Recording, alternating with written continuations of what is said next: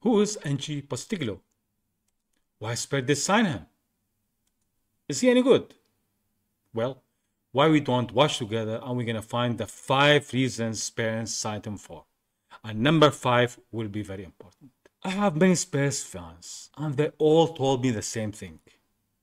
Typical of Levi, signing unproven manager who never managed a big club before just because he's damn cheap. And you know what?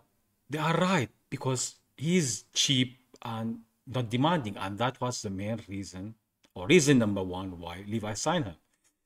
Levi had a bad experience with Conte because Conte labeled himself as an elite manager, which is debatable. But he has a good reputation, so he can't demand. And that led to a problem in the end, and he went public on his demand. And it went bad for Levi and even for Spurs. So it was a big mistake, which I was sure Levi not going to replicate. And he did, because he chosen a manager who will not be demanding and he will work with the budget. So he ticked all the boxes in this regard. And it's going to cost him even, I think, less than 5 million to sign him. So it was a good deal that is typical of Levi. So that's reason number 1. Now let us go to reason number 2, which is he is charismatic and have an authority. As something Spurs gonna need if you want to challenge for that title. Or at least to be in top 4. And it's not only I've seen him during the post-match interview, it's the testimony of players and managers or people who work with him. Like for example, one time, I remember very well, translator asked him to repeat what he said. He basically told him to shut up and carry on what he's doing and move on and let us go home earlier.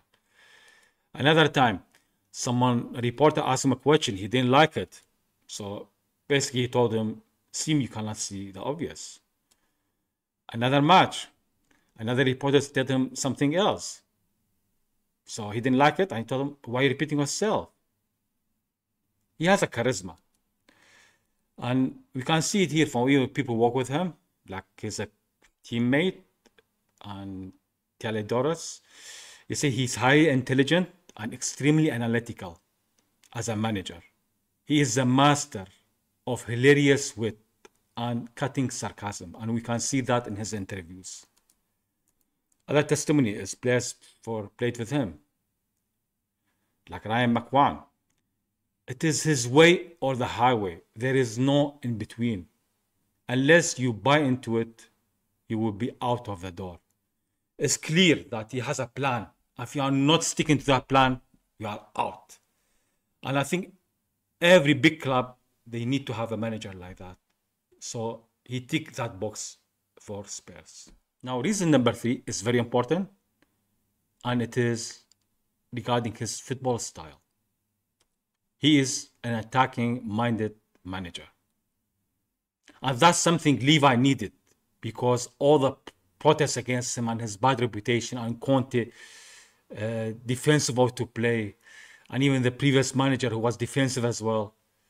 So I think he wants to reinvent again the Spurs who are attacking style, which the fan gonna love. So that tick another box for Levi, because it will ease the pressure on him. Reason number 4 is to do with trends. You look around and you see everyone is copying Pep Guardiola's style of football, with the inverted players closing down. So what he said, if everyone having their own mini Pep, why I don't have my Spurs mini Pep?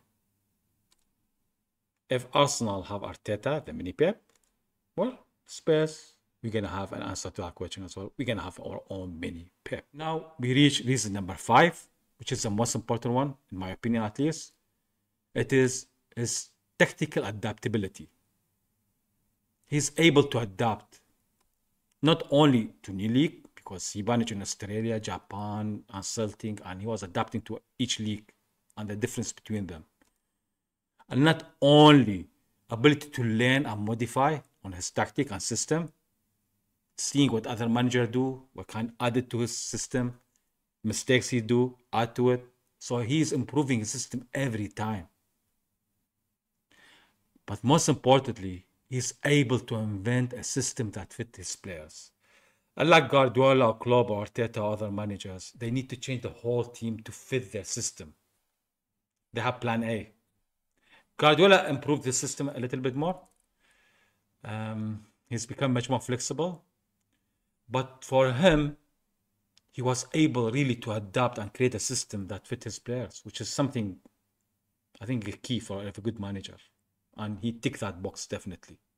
And we're going to see in the next examples how he was able to change the system according to his players. Now, this is Australia in 2014 and 13. When he managed him first time, he had Tim Cahill. He played 4-2-3-1 with Tim Cahill as a key player because he was scoring goal for fun for Australia and Premiership for Everton. So he liked to use him as a second striker most of the time. He's good in a header, and that's why he asks his player to become close to each other and do short passes, but sometimes send crosses as well to the box, especially taking advantage of his player are taller than the people in Asia. So he used that system very well. His fullbacks was all the time attacking, and even his two midfielders joined them as well. So sometimes he ended up with 8 players on the half of the other side. They were a very good attacking Australian team, which did very well, and they reached world. Now let us look at an example of Australia in 2013. They are playing 4-2-3-1. That's the attacking phase, and you can see when they have the ball, you can see straight away that fullbacks are now wingers, basically. Look how high they are. And this is the two center midfielders. And you have how they are connecting to the people on the front. Then you can see the same defensive line, how basically the fullbacks are attacking, and the two center midfielders and how they are joining with Tim Cahill, and how the fullbacks can run all this distance. They have all of that advantage there. Defensively, when they are defending, you can see the 4 lines, they are close to each other. The two center midfielders, and you have those 3 players, which is the wingers and Tim Cahill. They're coming back to defense. Sometimes the striker as well join, and Tim Cahill stay up front. So you can see the same system that keep the shape. And how they are compact in a small area. 4 years later, he has different problem now. He had 4 good midfielders.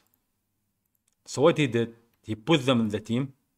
Then he built a whole team around him. And that's why he had that system now. With 3 in the back, they can protect the sides. They can create 5 solid, compact players there as well in the center.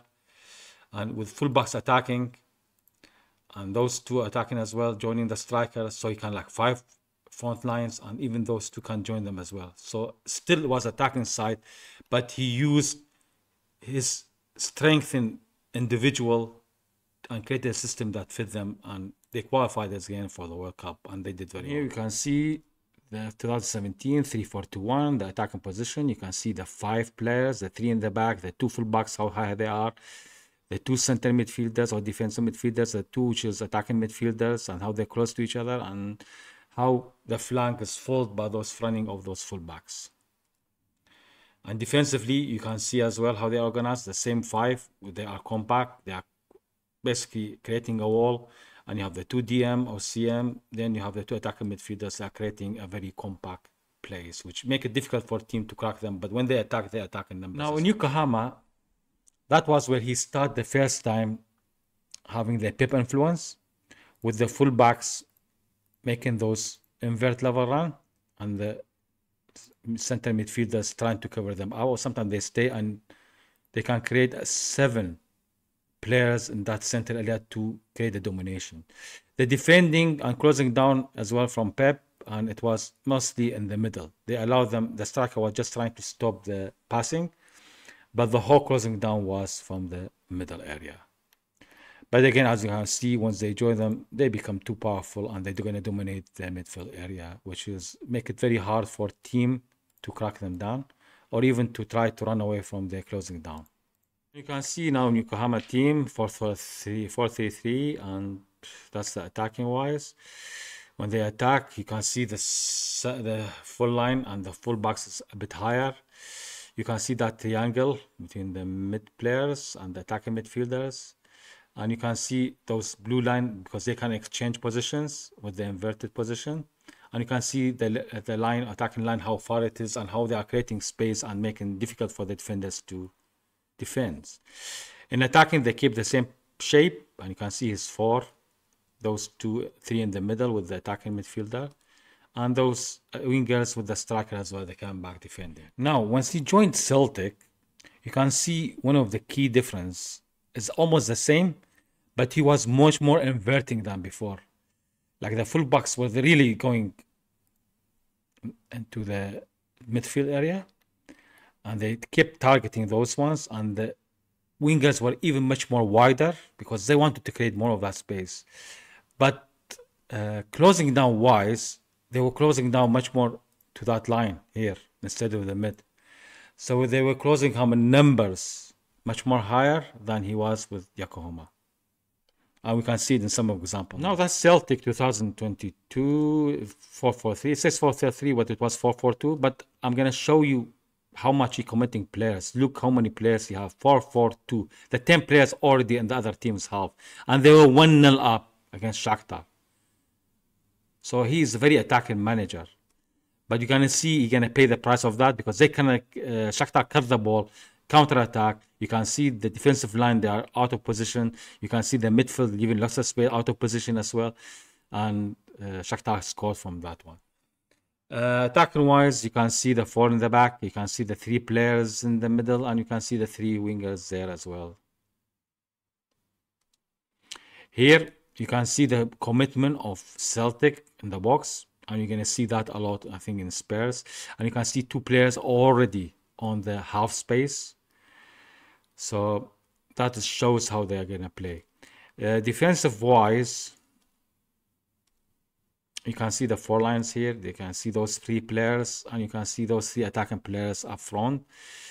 And you can see those 6 players, they're going to close down very high. So those 6 players going to try to take the ball. And they did really manage to do that. And you can see the 6 line as well, how once they get the ball, they have too many players up front and they can score easily from that.